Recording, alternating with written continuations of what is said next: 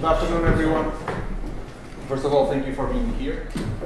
Today we end up the 2007 edition of the Sister Summer Internship. So today we have each group of students will present their final project.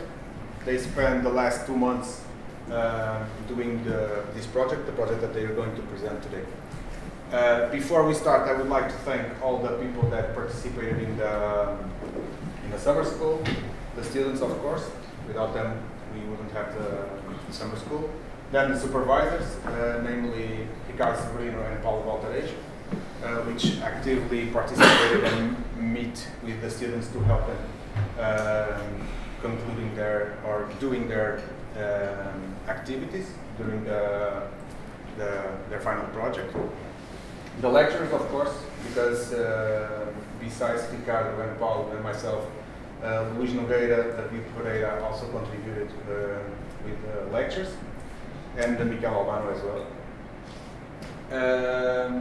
And obviously the people that organized or took care of the organization of everything, like Philippe, Cristiano, which also helped doing these things. And probably I'm forgetting some people, but I would like to thank everyone involved.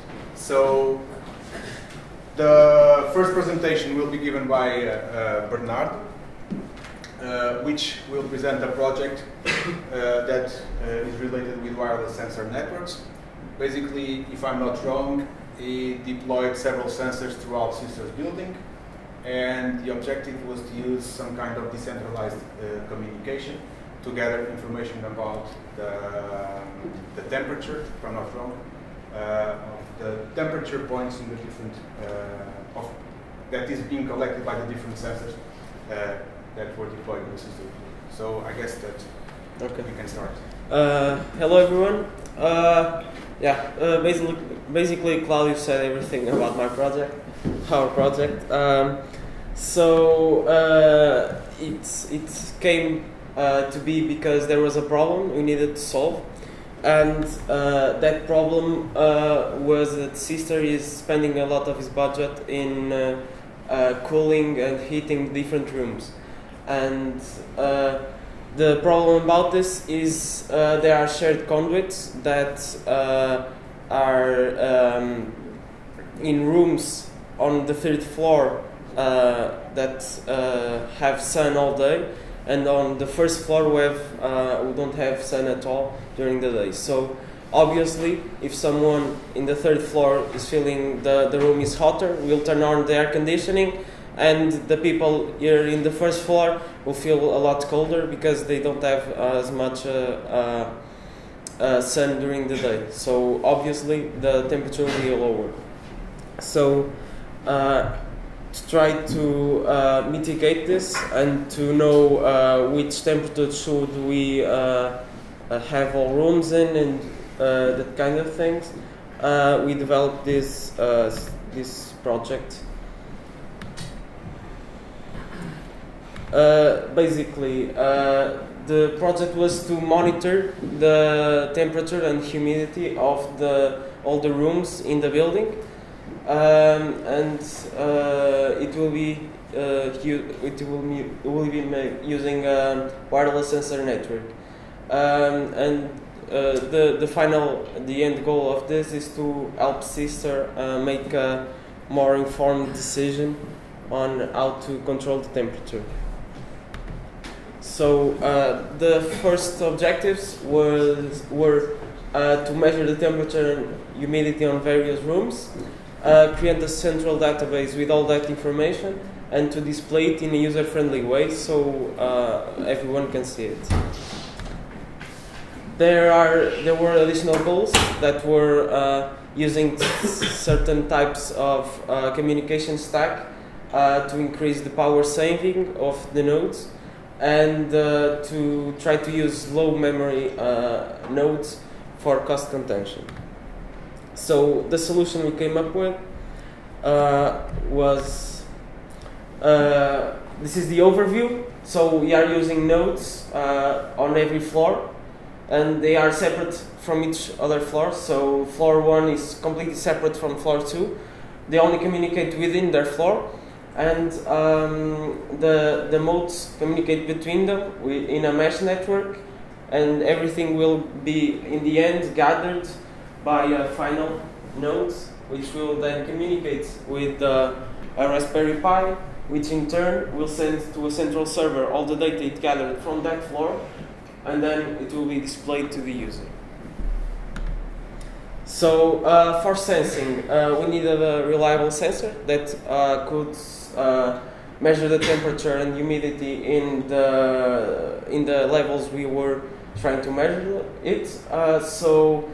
SHT11 measures between 15 and 30 degrees Celsius with a temperature tolerance of 0.75 degrees, which is, I guess, pretty good. And it was present in TELUS-B and XM1000 that we had here in the lab. So for communication, we needed a low-power communication stack, and Professor Severino told us to use the SEH to achieve that. And basically how it works is every pair of devices is assigned for each time slot and for each channel a time to communicate. So we can have multiple devices communicated at the same time, but without interference. This allows us to make the radio only turn on when it's needed, when it knows it will be transmitting and or receiving, and to turn off otherwise.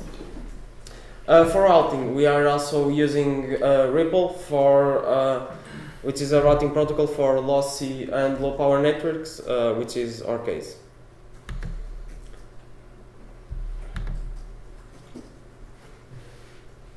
So,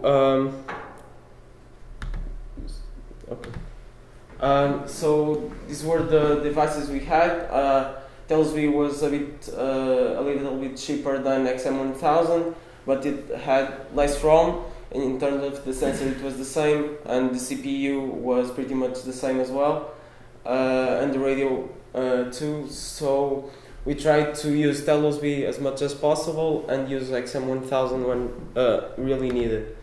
In terms of the operating system, we first tried to use TinyOS, which uses NAS-C, which is like a dialect of C they produced to program this operating system. And the Ripple over TSCH is not officially supported. There is a pull request to support it, but it doesn't work in all devices, and there is no official support for XM1000. On the other hand, Contiki, which was our second choice, uses C, which we were familiar with. It has a Ripple over TSCH example in the official repository, and also has orchestra support. I didn't mention it, but orchestra is an algorithm to dynamically schedule that matrix I showed you. So the other way around, if we hadn't have orchestra, we would have to statically and for each node program assign the schedule. So orchestra is really a good option. For collecting the data from the sensor network, we are using Raspberry Pi, which parses the information that the sync node sends to the serial port, and then sends it to the database. It's written in Python, and it's really simple.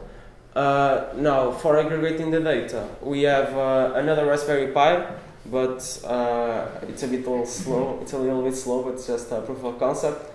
It receives the data from all those Raspberry Pis that parse the data from each floor. It stores it in a MySQL database, provides access using a REST API, and finally serves the web application in which we see the information. So along the way we found some problems.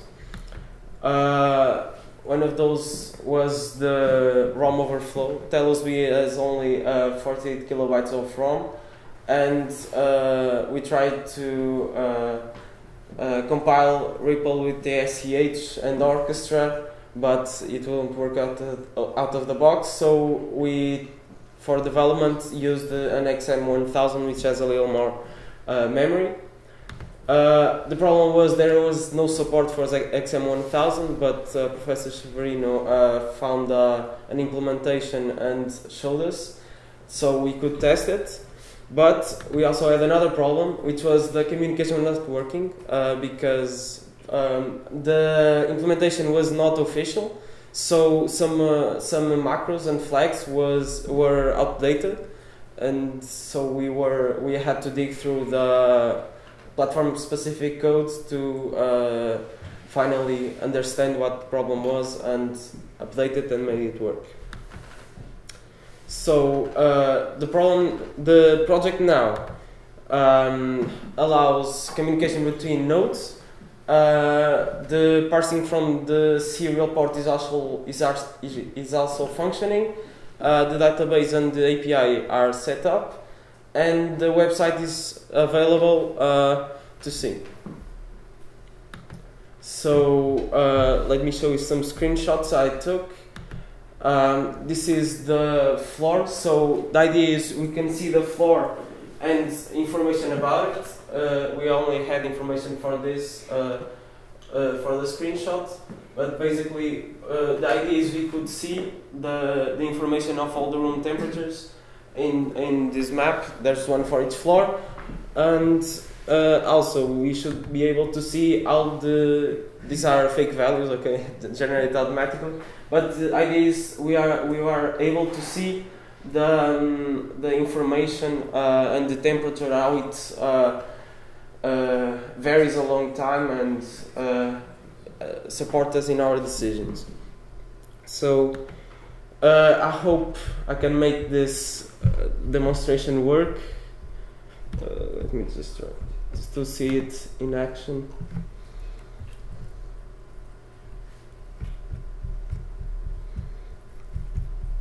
Okay.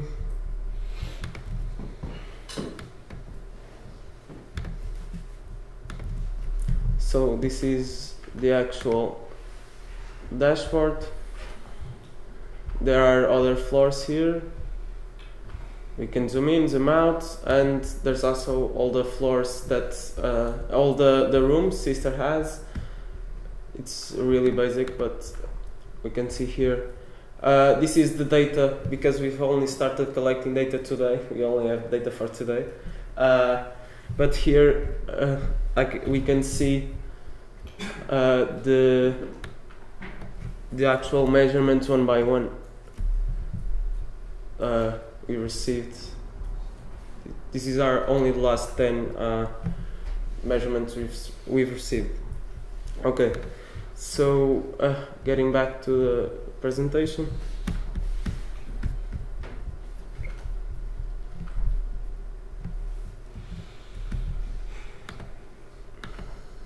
So I think it's mostly working, but there are some possible improvements we could make.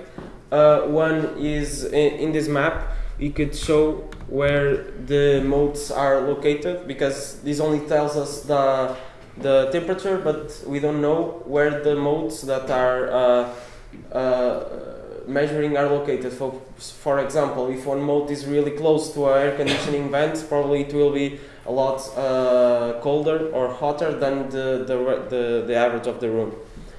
So that would be a nice to have. Also, Professor Severino suggested this, to have a way to monitor the mode's energy level, and TeleSB and XM1000 I think have a battery sensor, so we could do that. To alert the user, so we know when we should switch batteries, because they are running low on power. Another additional goal that was not fulfilled would be to adjust the blinds of the building according to the temperature. So the third floor, for example, would close the blinds when it was midday, because it is the hottest part of the day, and the first floor would open them. And upgrade the server, because it's right now on a Raspberry Pi, it's a little slow. So I think that's it. Thank you. Do you have any questions you'd like to ask? Go ahead. The basic one. So when you were describing the topology, as far as I understood, basically there is several modes, and then the data is collected on a single Raspberry Pi, one per each floor, right? Yes.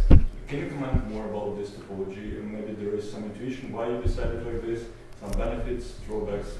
Okay, we've decided to use this topology because we thought it would be hard to make the modes communicate between floors, or because floors have a real thick layer, so it will be hard.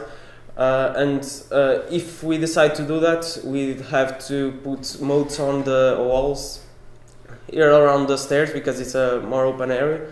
So I don't know if there is a necessity to monitor that area. So it will be, if there wasn't a necessity, it would be like wasting a little bit of modes for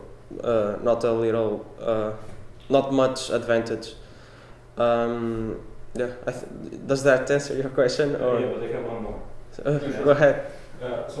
This part, when we enter in the lobby, it's kind of it's not about the floor. It's basically from the top to bottom, the whole open space where the stairs go, right? So it's the single space is connected through the several floors. Do you measure the temperature there? If yes, to which Raspberry Pi the data goes? When we enter to the building, yes, we have this big open space where we can go up. With the stairs, yeah. And this like the single open space which goes through many floors, to 3 floors, right? Mm-hmm. So the question is whether you measure temperature there. No, we are not. No, that was not on our plans to do. But that would be a little bit difficult because since it's an open area and it's not delimited the floors, it's a problem. You have to people working there, so. Yeah, that's true. If you would you would install several modes like on top and then on bottom, because the hot air goes up, the cold air goes down. So basically, we'd need to do that. Yes, one per floor, and probably one in this part where it's still open, but it's the ceiling is a lot lower. Actually, I was going to ask. I mean, it's kind of related. How many sensors do you need to deploy in a single room just to have like a good measure of the temperature within a room? Because of exactly what you were saying. Because the air flows from bottom to up, if I'm not wrong. So, because of the way that it's designed. That obviously depends on the size of the room. Obviously. If you're talking about an office, such as Piero, okay. Probably 2 modes are enough. Like one, like diagonal? Yes, diagonally would probably be enough. But this is something that is some intuition that we could only gain from experience testing, and we will need more time. Sure. To know that. So, before thanking Bernardo for his presentation, I'm not sure if his supervisor wants to say something about his work. I can make some comments. So first of all, I'm sorry, I'm a bit sick, so I'm giving my best. So I'd like first to thank also, obviously I'd like to thank Bernard for his work and his effort. I'd like also to thank Claudio because you mentioned all these people worked, but you did not mention yourself.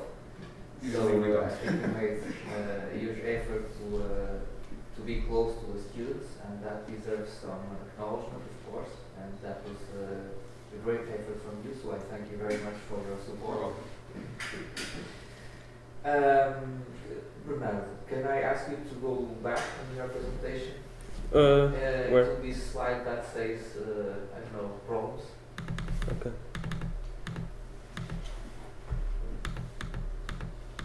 Yes, problems encountered. So I'm looking at that image that you put there. So yeah, I noticed that you enriched slightly the presentation with some images. I like your presentation, let me just say, although it's quite simple. But I think it's straight to the point, and you managed to mention more or less all the difficulties and the challenges that you face. So I think this is okay. I got very much fun of huge and lengthy, very great design presentation, but like content. I think your presentation is short, so straight to the point. So this is a very good thing. But when I look at that figure, I think, well, if you put that there, then it's probably because you learned something. I am saying this why? Because this is exactly what you feel when you are working in research, right? You have a lot of questions in your mind. Many times you feel you're facing some situations that are completely new, and this is mostly what you face. And I guess this says a lot about what people are willing to do to finish their what they're supposed to do. I think you made this. I think if I could find some comments to address to you, it would be that I believe that you did a good job considering all of the circumstances, and this is the most that we can do and most that we can say. We always would like to have a deployment in all of the building. We would like to have the control of the blinds in some rooms, but we had 2 months. You worked often on your own, so this is something that that needs also to be acknowledged. And considering all of these things, I think you did a good job.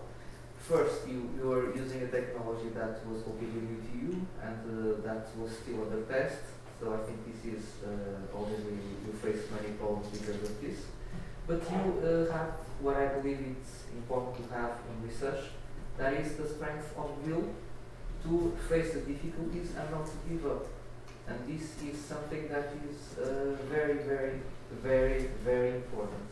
Okay. So, I don't know what else I can say. I think this sums it up. From my perspective, it's a good job. I want that report. I've already started. Okay, don't forget to commit to the repository, to the Git. I think this is worthwhile to pick up and to continue later on.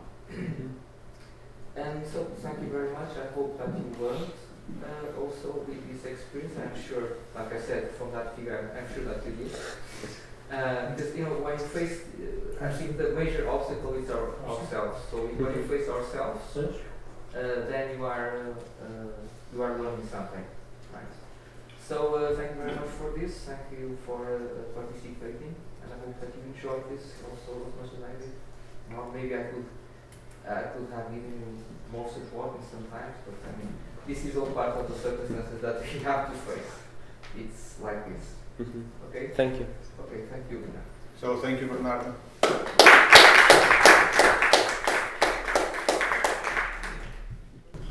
Now we have Rostislav and Henrique. Okay. They will present their project entitled Real-Time CPS System with a Raspberry Pi. So basically they develop a cyber-physical system which included one sensor and one actuator using the Raspberry Pi as the controller. This project was developed under the supervision of Paul Walteridge, and I guess that you have the word now, so you can start. Hello everybody. So how Claudio introduced us. I'm Henrique, he's Rostislav, and our project is about our prototype real-time CPS, a cyber physical system with a Raspberry Pi. So to introduce we'll talk about our project, the proposal, the hardware that we use, all the electronic things, and about the Linux modification, the very important part, about also how we connect all the things, how we integrate the real, the physical device with the Raspberry programs, and then show a little demonstration and talk about the issues found and discuss a little. So this is a photo about our project right here. And let's talk about the proposal. So the idea behind this project is to modify the Linux kernel. So the idea is to implement 3 real-time schedulers: LS deadline first, deadline monotonic, rate monotonic. Implement it in a Linux kernel, compile that Linux for a Raspberry, install it, and this will give us a custom real-time schedule for the processes running on that Linux. And the second part, or the other half, is to create a circuit which would connect a bunch of sensors and then actuator through the GPIO pins from the Raspberry, and then create some processes which use these schedules which we implemented and control our sensors and actuators.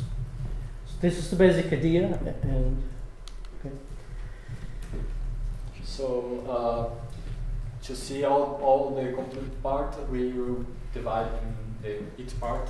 So we starting with the Raspberry Pi. We used the first version, the Raspberry Pi 1, with the model B plus and revision 2. It's a lot of configurations that change a little, but the important things between one version and one revision from the other that influence our way to use the GPIO mostly. This Raspberry has just a one core, the single core CPU, with just 512 megabytes with through the ARM6 family with 32 bit registers and just 26 GPIO pins. This is our model, and the other versions come with more pins, more possibilities, and this is very basic, but enough to see the work. So these 26 GPIO pins. The GPIO means the general purpose input-output is the physical interface between the Raspberry and the physical device that allow us to control and monitor the data, the input data from different devices, and also send some data, some control to each device that we want. From these 26 pins, we have 17 that we can use to send some digital information or get, and the other pins, the other 9 are some power or ground. From the power, we have the 5 volts, and also one of the pins is just 3.3 volts that is well used to some device that doesn't that can't use can't put all the entire 5 volts. In the output, we have some details. The high voltage, when we send bit 1, we have just 3.3 volts, and the low we have 0. And in the inputs, all the inputs are digital, so we can't use devices, analog device like sensors. To use some sensors or some device that that sends analog signals, we need to use some drivers. It's not very simple to just connect and read all the electronic device that we have actually. And also we have some pins with extra functions, like just one pin to the PWM, that is to control the speed or to control the variation of the signal, the output signal, and that we use in the motors. And also we have some pins with default connection, default configuration to the communication, with like the one wire, the I2C, that is dual wire, and SPI, and the RxTX, or also the clock we can get from the Raspberry and use in our external device. So we can see in that image our Raspberry, and we have the 26 pins with the numbers, the physical numbers in the center, and some of these specific functions from each pin. To use the GPIO, one important thing is to set and see how we use the configuration, because we have a lot of different configurations to recognize the pins numbering and the pins functions that the Raspberry provides for us. So we use the GPIOs can be programmed with different languages. So for that, we decided to use C and C++ with some libraries that we get is the Broadcom BCN 2835 library and the YDP. Both are libraries that recognize and use the C language and allow us to configure better and in a easier way the pins, the GPIO pins, and also allow us to use in not a very low language the functions that we need, like the PWM and the reading sensors. And to use that libraries, after install the libraries in our system, we need to include in our codes, in our programs, the header, and also when compile, we need to put the library. So here, just in that image, we can see the different ways that we can control the GPIO, the different numbers that the pins has, and we need to pay attention with this because also in the default language, in the default configuration from the Raspberry, from one version to the other, we have different names and numbers. And just to see, we can in our system, in our program, we use the physical location, the physical numbers in the middle. Then the BCM is from the BCM library, YDP like I told, and the advanced capabilities. There are some examples in that image, like the clock, the PWM, and the other readings from the inputs. Okay. So we made some modifications in the kernel. So we basically have implemented the three schedules that I mentioned. The RSL enforced, which is short for shortened to ADF, the monotonic VM, rate monotonic RM, shall be using later in the slides. We have implemented a tracer for our schedulers, and this would allow, so if any process is using our scheduler, all of the events associated with it will be logged, and you can then access that log through a file, system file. And we also added some system calls to allow processes to use our schedulers. So the three schedulers. So we have used a single scheduling class in the Linux kernel for the three schedulers, and each scheduler uses a red-black binary tree for the red queue. So this tree has a key, and that key is associated with each scheduler. So each of these schedulers takes an attribute from a real-time process. So a real-time process can have among other things, a relative deadline, absolute deadline, and a period. And so the earliest deadline to calculate which process has higher priority uses the absolute deadline, which we in the kernel have implemented with a relative deadline plus, which is a calculation in the kernel, which we sum the relative deadline of the process plus the system time at that moment when it enters the run queue. So that's for the ADF. For DM, the key for the tree and the attribute that decides the priorities is the relative deadline, and for RM it's the period.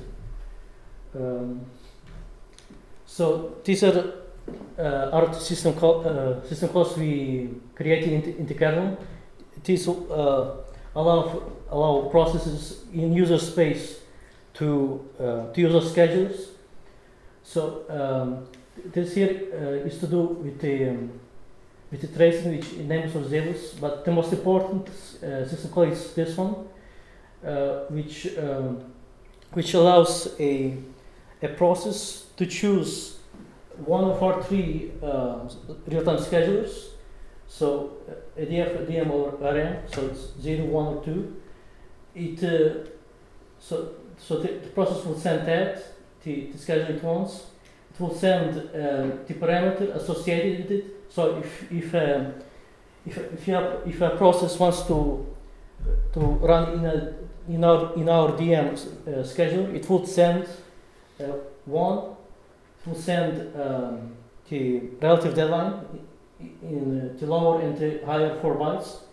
So this parameter is 8 bytes, and it will send basically a boolean which says, which can be 0 or 1, and this says if the process is running in the CPU, if this is 1, it means it can be preempted by another process in the same scheduling class which has a higher priority. So this is useful because some of our programs which control the sensors and the motor, they need to execute some timed commands, and they cannot be interrupted because if they are, they can go out of sequence. Okay, so here we have an example. So we actually used a similar structure in the process that control these sensors, which will give us later. So the first thing to do is to use this system call.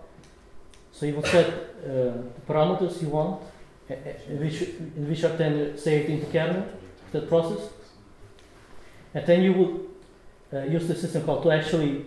So a process, when it starts, it's usually running in the CFS, in the schedule in the kernel.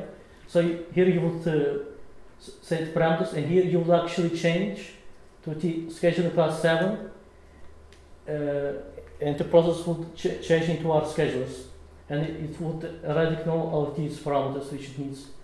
And then you can actually do some work. So for a real-time process, it's usually a cyclical process. So we have an example. So you can have a few loops here, which we have the computation portion of the process, and also something that the detection of deadline misses needs to be done in user space. So so you would have to log in yourself in user space, and in the end you would use put the process to sleep. What this does is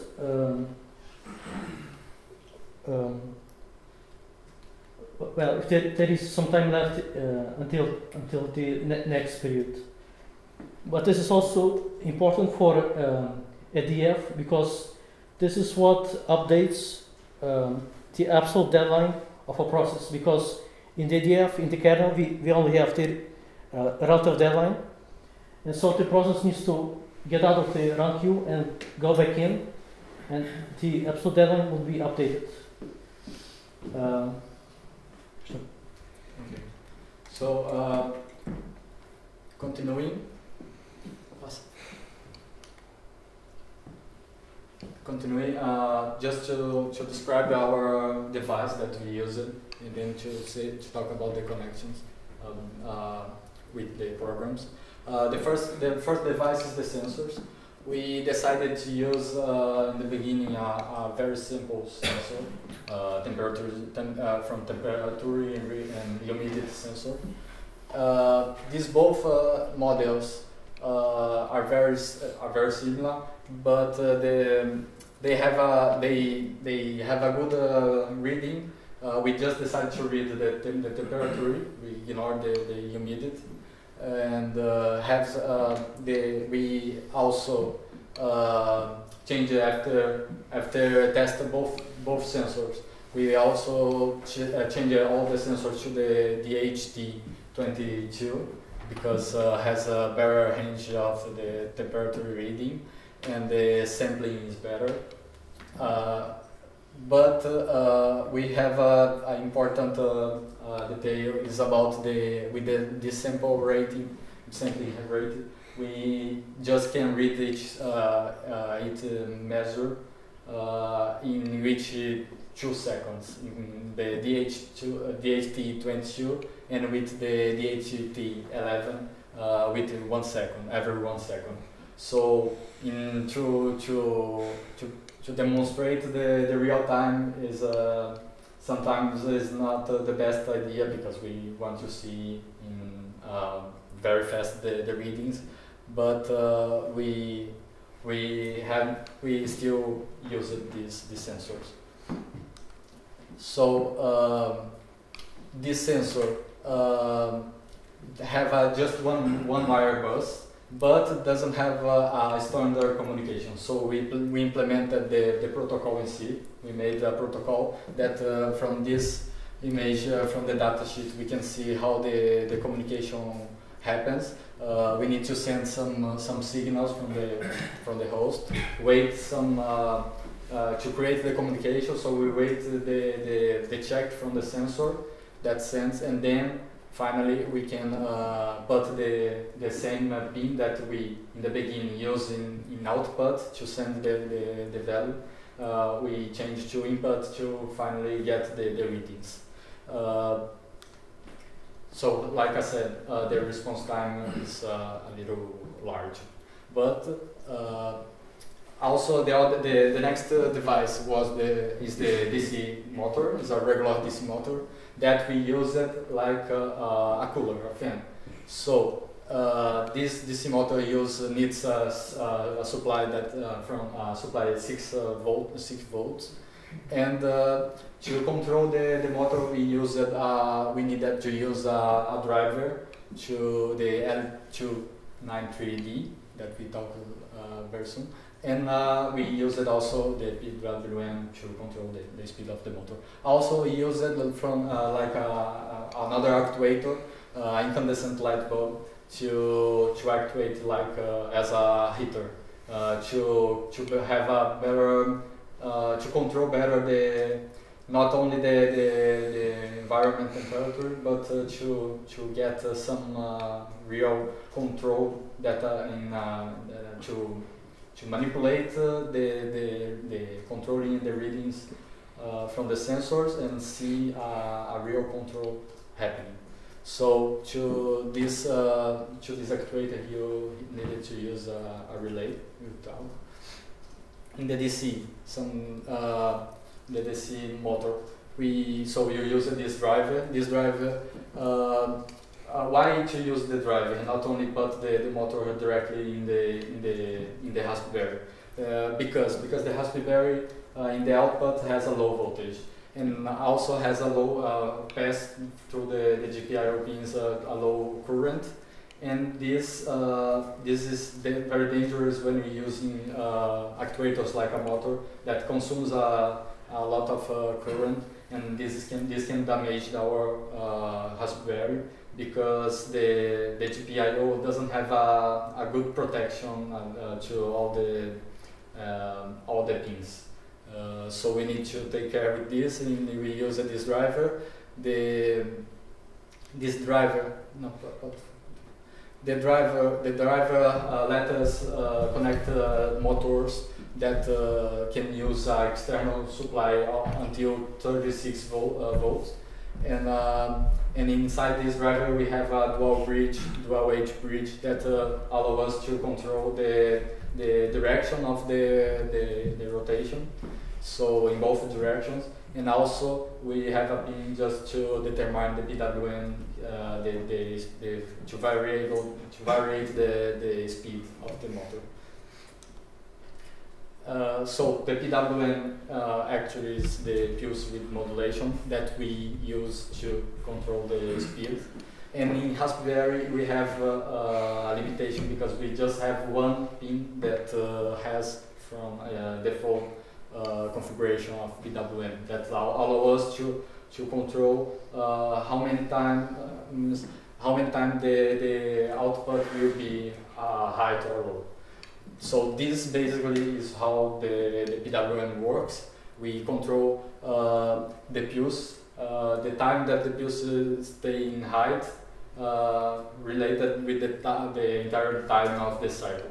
So if we have, for example, the half time of each cycle with the height value, so we have the 50% of the speed of the motor actuating.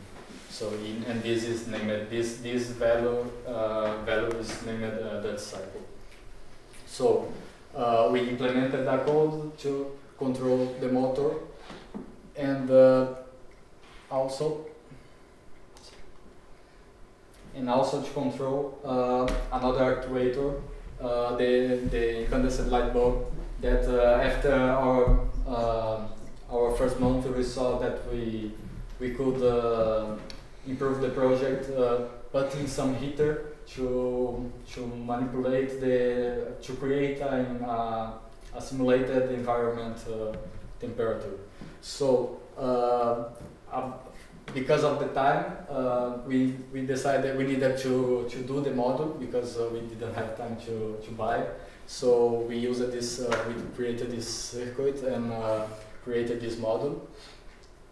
It's a custom module that works very fine with a relay that allows us to control a device that uses a high voltage and control LED from a low voltage like the Raspberry that use, for example, the 5 or the 3.3 volts.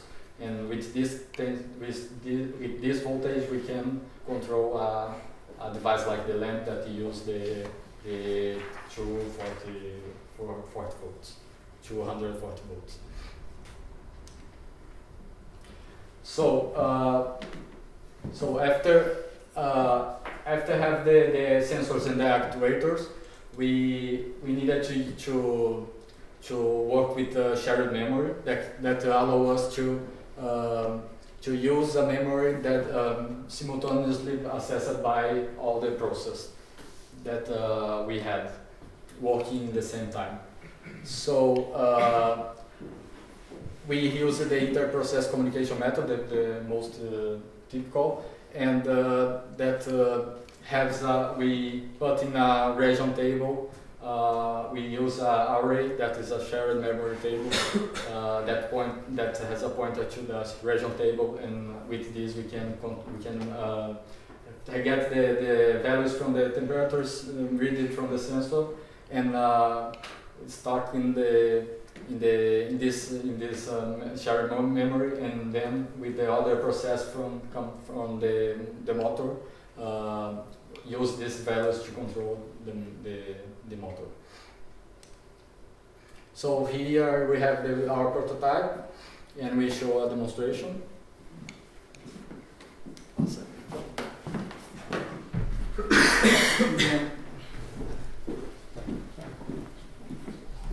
And the video we got to work here.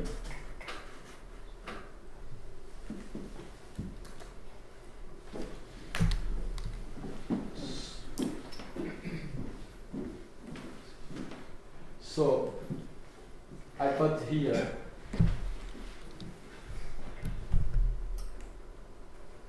I put again. So we in our launcher we are choosing 2 sensors, and the 0 here means that we put to infinite loop, and we are just the scalar dm. So we put to execute, and our target temperature now is set in 22 degrees. 22 degrees. So the lamp starts to hit the environment near the sensor, and when the value comes to 22 degrees, the lamp turn off and the motor that has a fan starts to work, and so we try to control in this target value. So now, for example, the value is and also in our PWM program, we put the speed to variate according to the temperature. So when the value comes starts to be very near from the 22, the motor starts to be very low. So that's it. So thank you very much for your presentation. No, it's not done. Not done. Oh, sorry.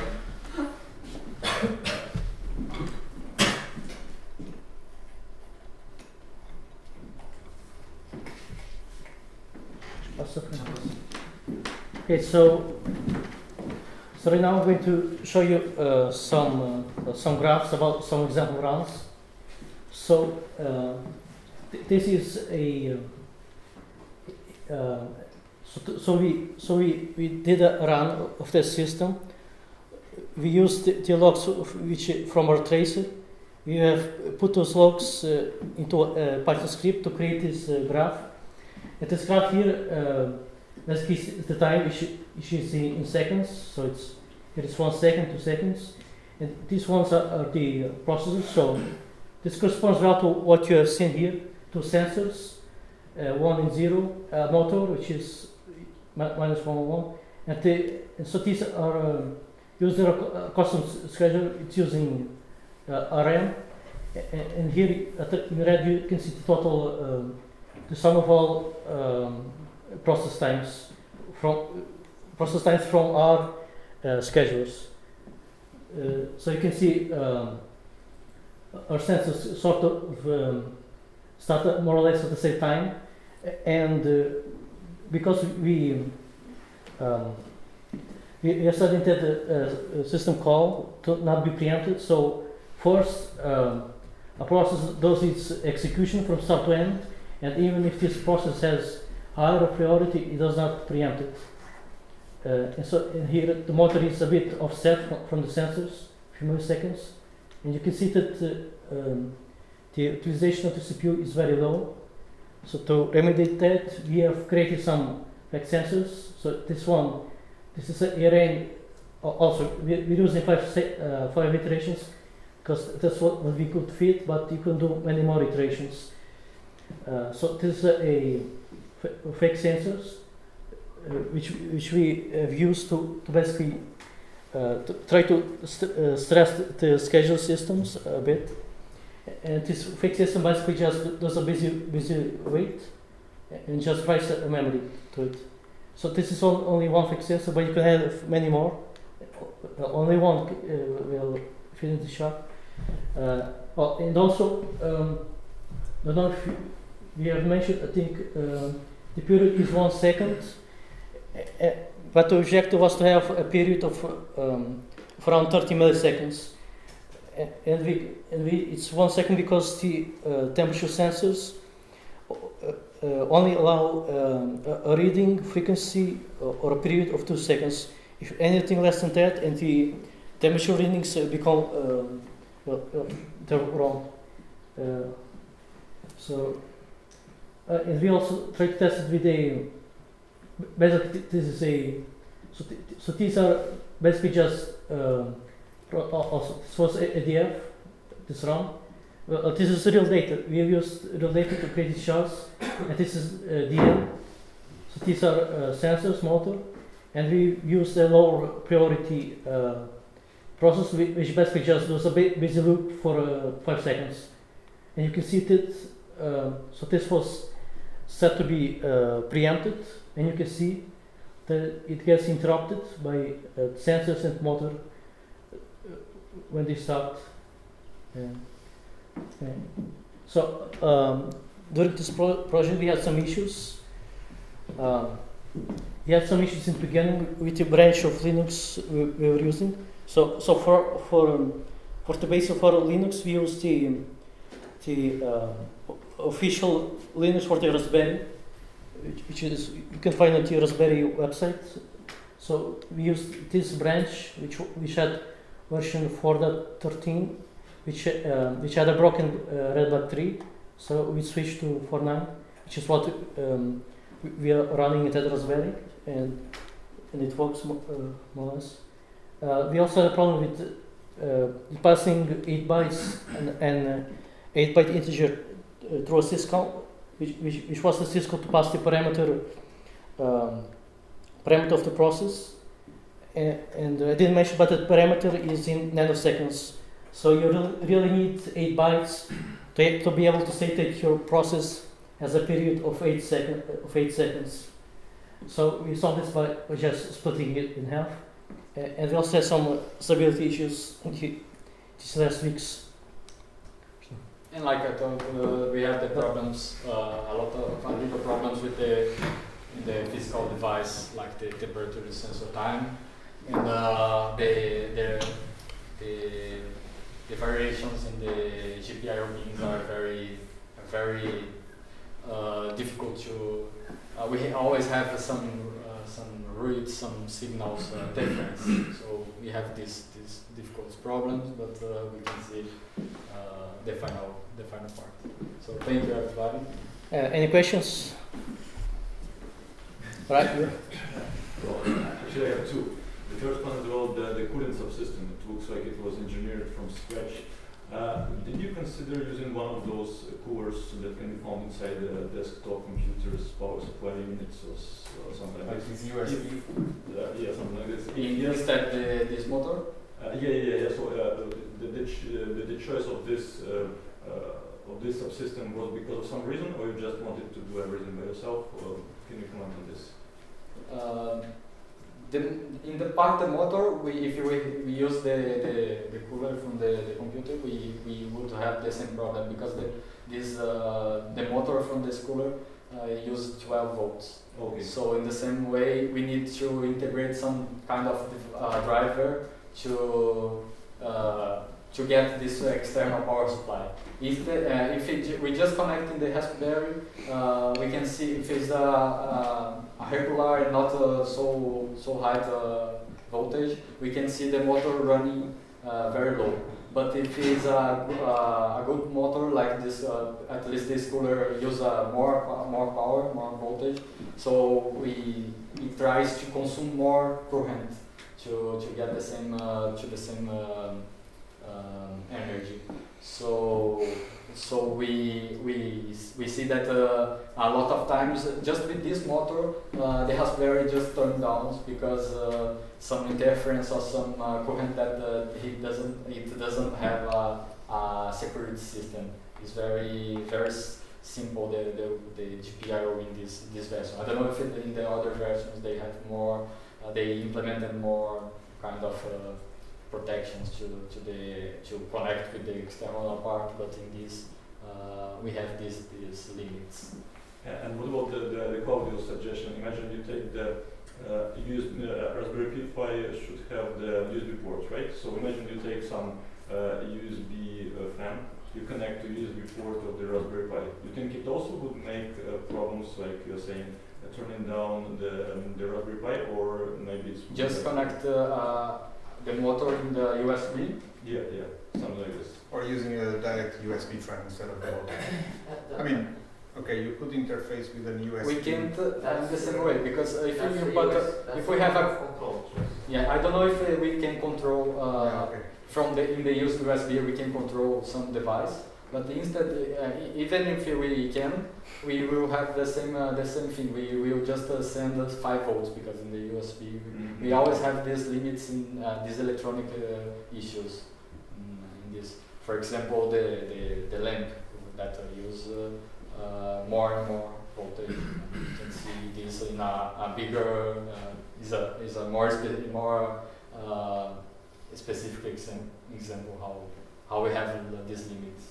And in this case, you can have like a direct control of the motor itself, probably using some USB device. You will have another layer and probably use, I'm not sure if you are able to use or put any kind of real-time guarantees over USB kind of port.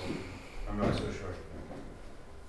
Yeah, because with the USB you can send the energy, but we can't use the USB maybe with the PWM function. That is. No, you could probably implement something close to it by doing on-off switching, but that would mean that you have to have control over the USB hardware. So you could switch on-off at some rates to be equivalent PWM. Yeah, but the time, it's not. But I'm not sure if that would be easy to do. So, Paul, I'm not sure if you have something to say. Wait. Kylie. So basically, it's a very cool setup. My question is, how large is your sample rate for the sensor? Sampling rate? How? Sorry? So how large is the sampling rate for your sensor? How long, right? The Sampling rate. 1 second. 1 second. Yeah, it's one second, but you can set it in the program. But it's around 1 second because anything lower and the readings are wrong. The temperature. The sensor hardware doesn't allow a period lower than around 1 second. Okay. Yeah, we have 1 second, and also in our protocol we did some filters to because sometimes the value goes very high. That's so we have in our photos we have the bad checksum that shows us. So if you set it lower than 1 second, the whole screen just fills with bad checksum. So that's the reason. All these lines with these traces, these bad checksum are not. We remove these readings and use the last value saved in the memory. So we did this. You observe that the sensor value is quite variant in the data.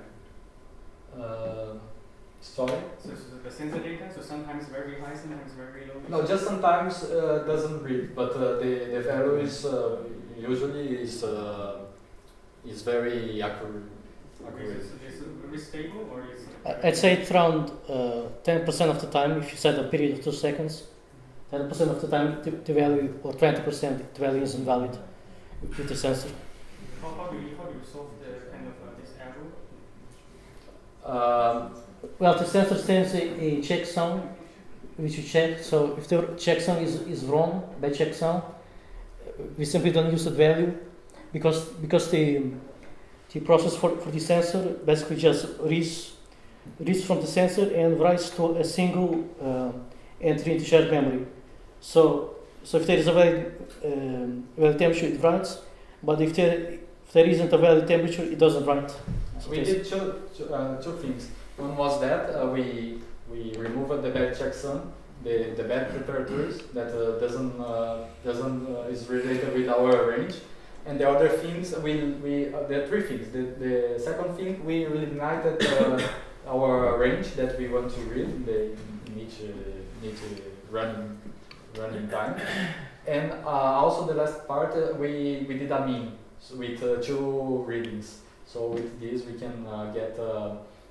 In our example, we just get the highest value, but we also used the means of the both readings. Just a very quick question. Your control loop is over 1 second then? Yeah. Okay. So because my next question is if you had explored the limitations of the kernel patch in Linux, right? not being a true real-time operating system. what we did So is my question is that if you had explored, but obviously with 1 second. With 1 second. yeah. What we did was create anything. Sorry. We create any fake sensors to see all the CPU So usage. it's probably more than enough for this kind of application. So, Paul. First of all, I would like to let you know that this is the first attempt to use real tasks instead of fake tasks. So, and as you could see for the discussion, some of the problem that these guys had to face is related to the tasks, for instance, or related to the hardware. Because we cannot assume that, okay, we would like to have a period of 10 milliseconds because it's the more appropriate for a real-time system, but actually cannot be because it's physics. Yeah. So and this is an important issue because, as you know, from the theory to the practice, there is a long gap that we need to bridge. So I think I did something in this particular case, but okay, doesn't matter. So, and there is other thing that I'd like to highlight in this work is they don't use a device; they build the device. And okay. Another thing is Raspberry Pi is a special device. It's not a computer. Okay, it's a computer, but it's a computer with some limitations, and they have to face some problems. They first use an approach, and they have to replace. Okay, they use good practice, so this change was not so penalized. So, and what I have to say, these guys are, it was a great pleasure for me to work with them, because actually I didn't have too much work. So, it was very nice. They everything that is here, they implement everything, they did everything. So, sometimes I came here and they said everything is okay. But there is one thing, one requirement that I request and I didn't find. Hostisman, beer. Where is the beer? Here. Okay, thank you. Thank you. Let's thank the speaker.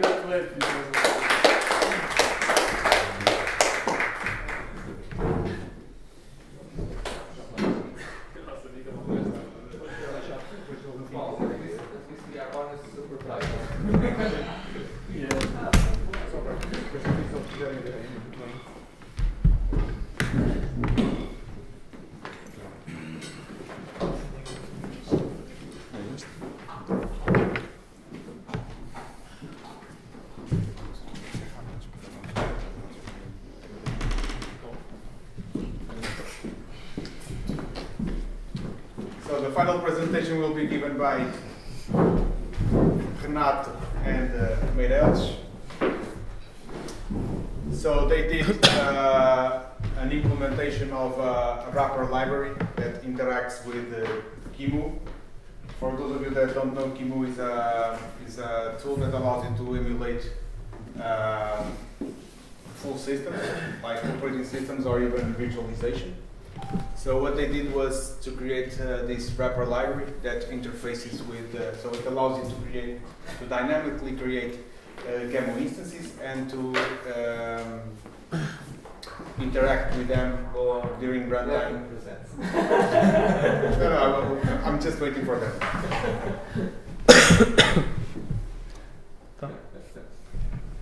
So they can start their presentation.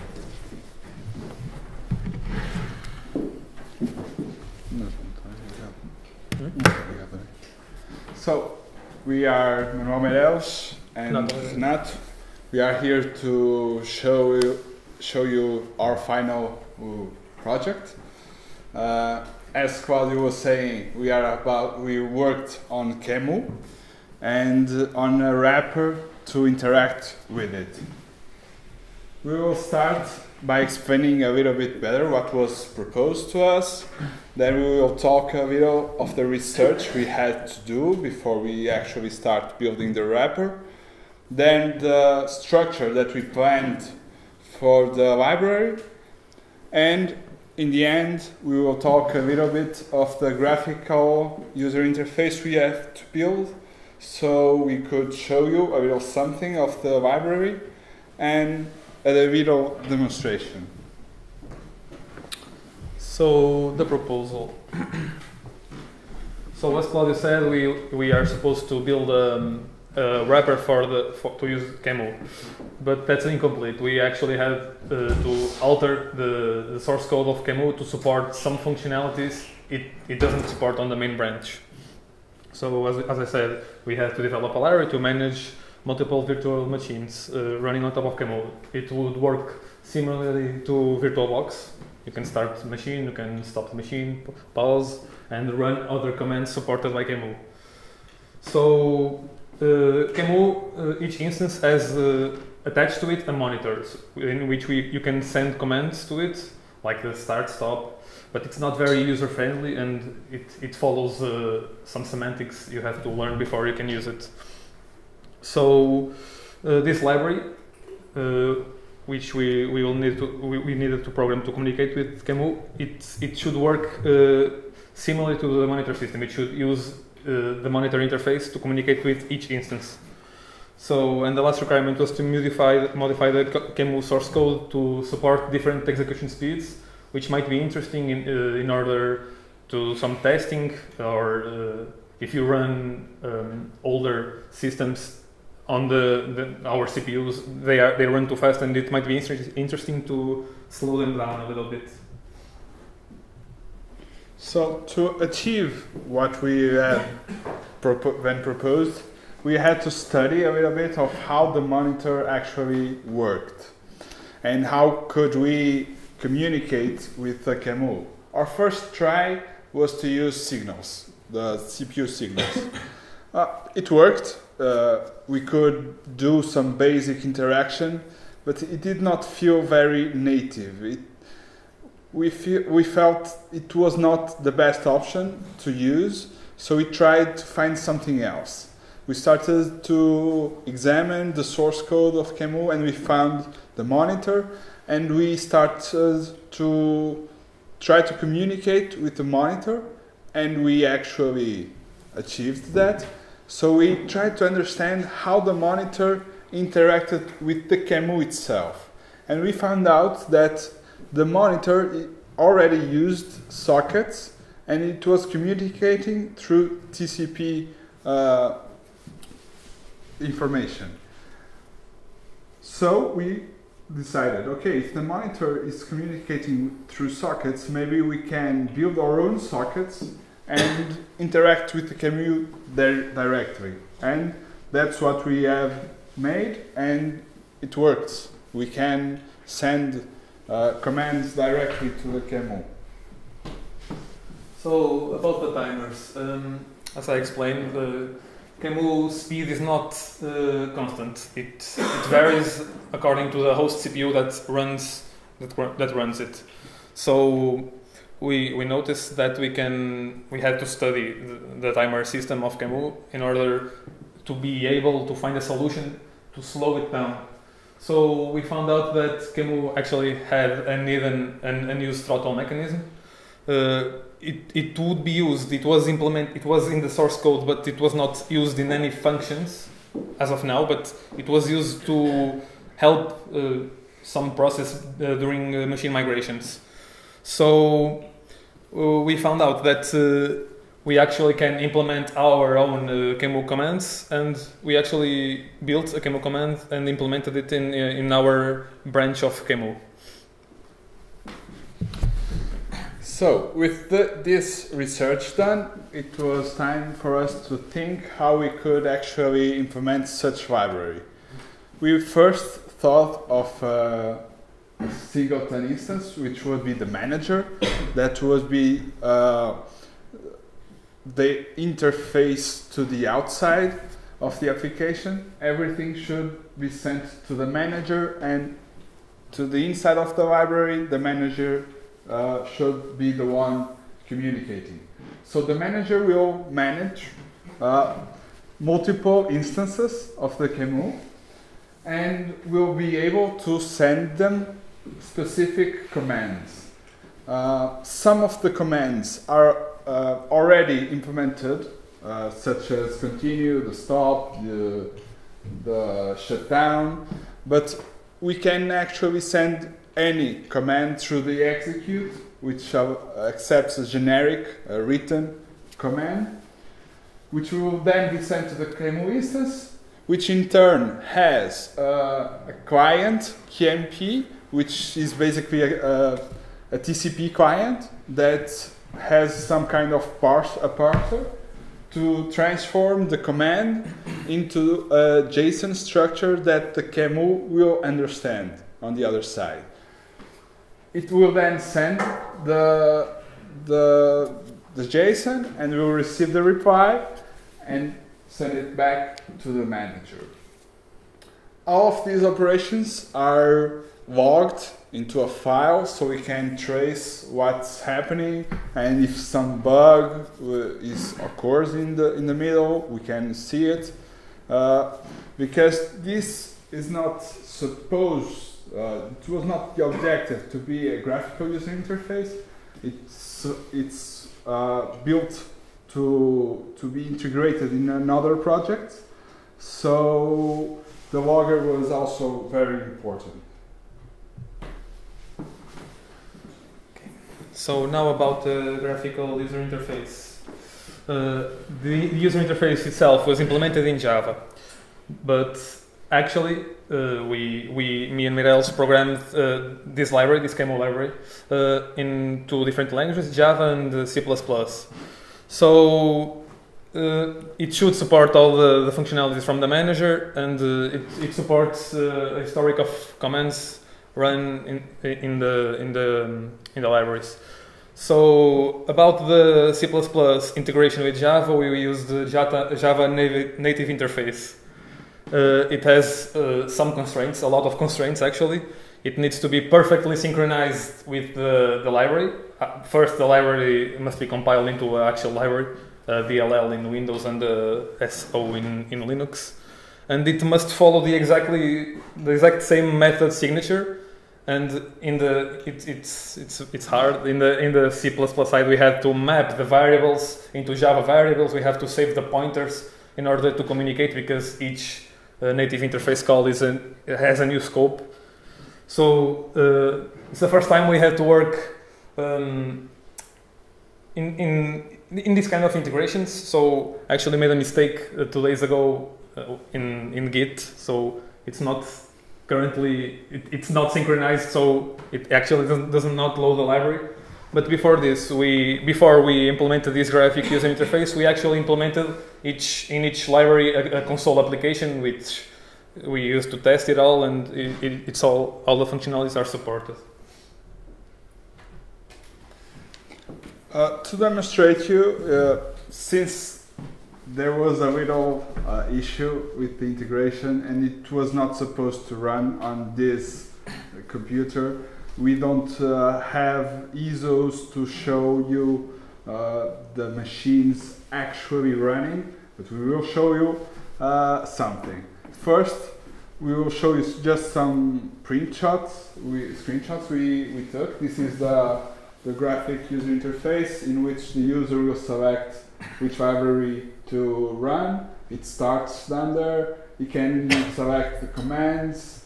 It will then order the command. In here we are starting a machine. We say which kind of machine we want. This is the reply that comes from the QEMU side. For the time being, it's not actually receiving any kind of treatment. It's the response it gives. And here we can see the instance that was started. It's not running on any ISO. In here I built another instance in order to execute another instance. And there we have a new instance, we can see the socket number that changed. This is the 30,041. This is the 40. Since each instance needs to communicate through sockets, we give the user the ability to define the first socket, and then every instance it's the next socket. In here we built a script to stop the machines. This is the IDs of the machines. We order them to stop. This is the reply, and we can see down there in the QEMU that it says paused. And this is after I shut down the machines. In the button, they closed, and we can see also the history of the commands. It shows the order that they executed, the command, the script, and the results. And before we end, I can show it a little bit. This is the UI. I can select the Java version, start. We are not saying that. Sorry. C. Okay. Now. So we can. We are not saying that. No, jest outro já.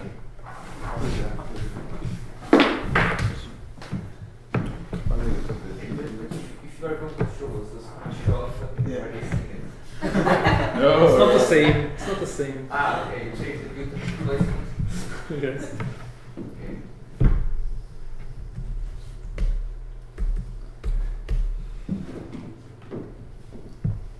So I'll actually start over. We can select the library.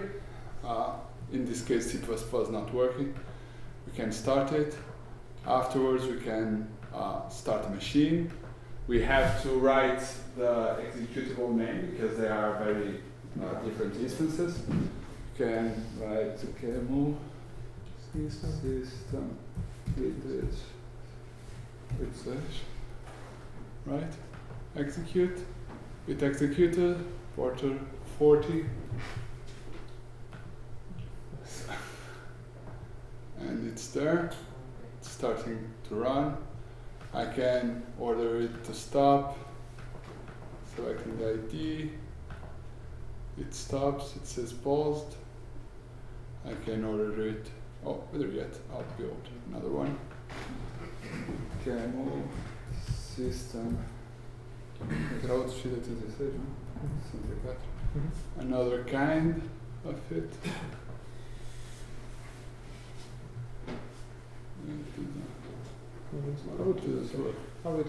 Oh yeah, I just. Oh, we just prepared it. Yes. So now I have to execute it. Why have we done this? Because the client said he may want to actually first introduce all the data of the instances, but not to run them and run them later.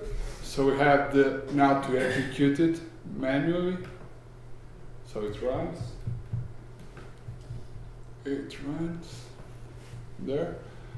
I can do many things. It actually allows to hold the file configurations. I'll make a script.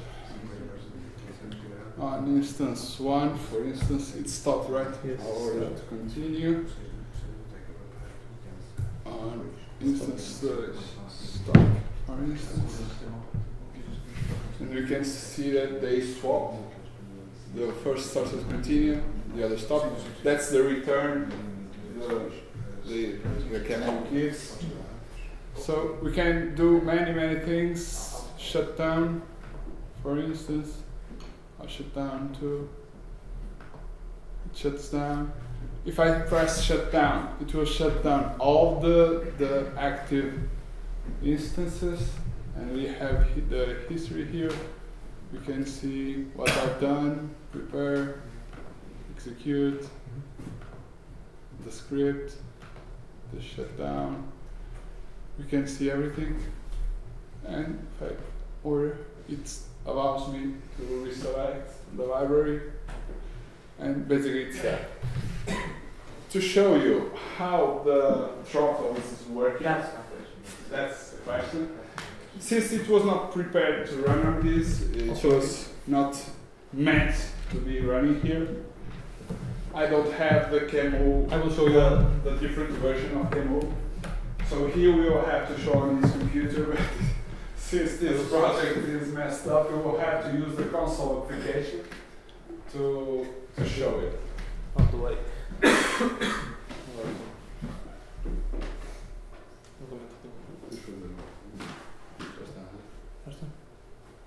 Okay. Let me pass it to the other side. Okay.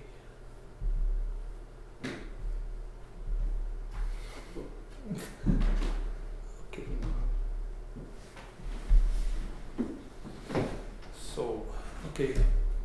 So this is the console version of the UI. So we can create a new QEMU instance. It's actually it creates a x86-64. So we can start it. Which instance? So we only have one instance now. So we start this instance. It actually starts it. So okay, now we can execute commands on it. Okay, let me just it's a little smaller so we can see. So let's execute a command on it. First we need to enable, actually my friend made it automatic, but we need to enable a little permission on the QEMU instance in order to run commands on it. So on instance 1 we want to enable QEMU capabilities. So it's now enabled. So now we can execute all the commands. So the throttle, right? So we'll throttle at 95% of the, so it will run at only 5% speed. So we have to run a human monitor. Note that when we actually implemented this on the UI, when this was all abstracted, we didn't need to run all these commands. It was abstracted by the UI. So we want to throttle the CPU by 95%. CPU by 95%. So it was working. Now I'll show you by rebooting the machine. You will see that it's usually instant to reboot.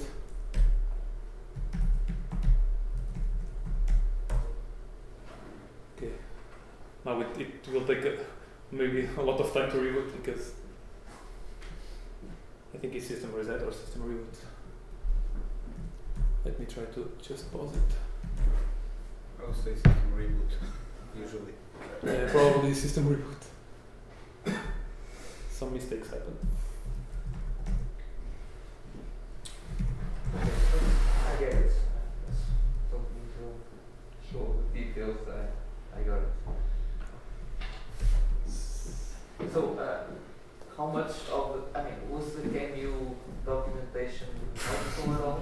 No, it was. Okay, that's not good. It was very bad. It was very bad. We had to basically. So I assume that most of the time to find this thing, you have to look into the code and see how it was working. Actually, the main objective of our project was not the library or the UI. It was the implementation of the slow down of QEMU. But we actually did it after some time, and we had some time left, so we wanted to advance a little bit. So we built the library and the UI after because we finished the library as well. Okay. So in the beginning, the purpose was to build a wrapper to the library. And we didn't know all the functionality, as you were saying, because the QEMU is not well documented. We didn't know all the functionality or how QEMU exposes this kind of functionality to third-party applications. So the goal was very basic. So let's see how we can build a small wrapper to use to dynamically create these instances. Then, as we figure out, we start finding information through code. Then we start building the library, and then in parallel, Renato was able to work with this CPU throttle. And actually, we didn't know how to implement that until we found some lost functions that already implement this kind of functionality, that they were supposed to actually be using some different, I mean, with some different birds. And then Renato proposed to reuse this functionality to implement the throttle mechanism, and we said, okay, try it. And then he did, and he successfully managed to implement this. So I would say that, so this was more of a research project than anything that I mean, in the beginning we had some small requirements that we wanted to fulfill, but we didn't know exactly how to actually implement all of that. So after reboot, no? Yeah, it is reset. Yes. It's reset? You can keep speaking. Okay. So I would say that actually we are happy with what we have so far. We still have a lot of work to do ahead. But our goal is to actually include this now in an ongoing project that we have at System. So I would say that the students concluded with success. That's my. You can see that it's much slower now. Not as fast as before. But if we can increment even more the throttle. Now we can see. It's very slow because this is usually instant. There is just another thing there's just one thing that I really dislike about this, that is why Java? Why? Okay. Why Java? I did the C++. Actually, that's a good question. You could use anything else. I did the C++ side. It's nothing to do with. No, because actually, in the beginning, so we have two students, okay? In the beginning, we were supposed to have one version of the library implemented in C++. Okay, that was the goal. But then we realized that once we found the information, that would be too little for them to do. Okay, so we decided, okay, let's have a version for C++ and a version for Java, for the library itself. Then we split up the work, and Renato to start working with the CPU throttle, and then Meirel started to work with the GUI interface for the library. And then finally we decided to use, so for GUIs we decided Java because it was easier with the amount of time that they have left.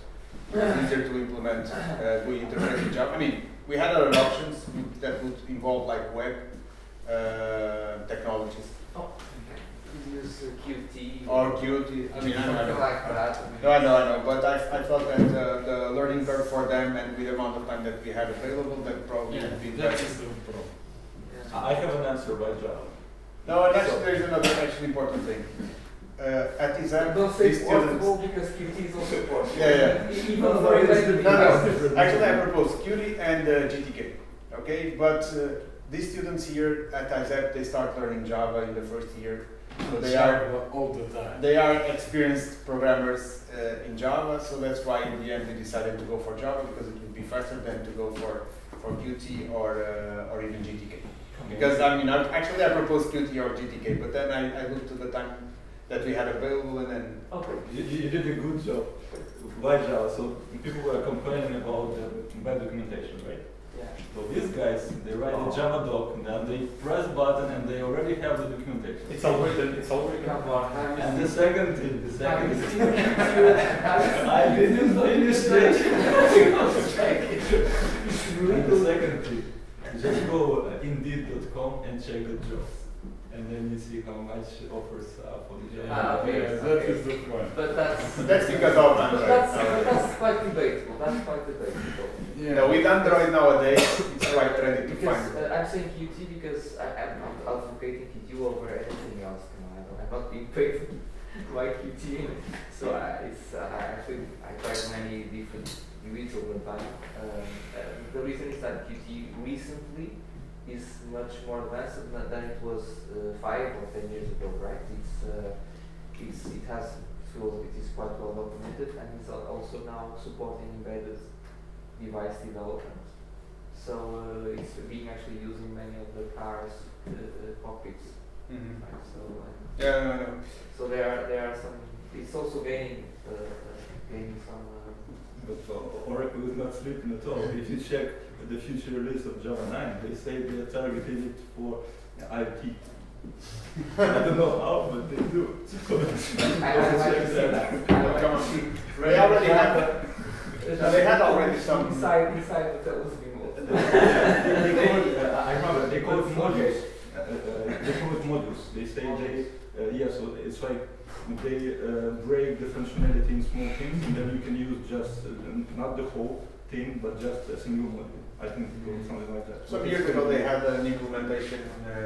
Their small virtual machine that you could deploy in small sensors. Mm-hmm. They called it sunspots in that time. Yes. Oh, so but it's like 5 or 6 years ago, right? Maybe, I mean, 2006, Oh, yes, yeah. 2005.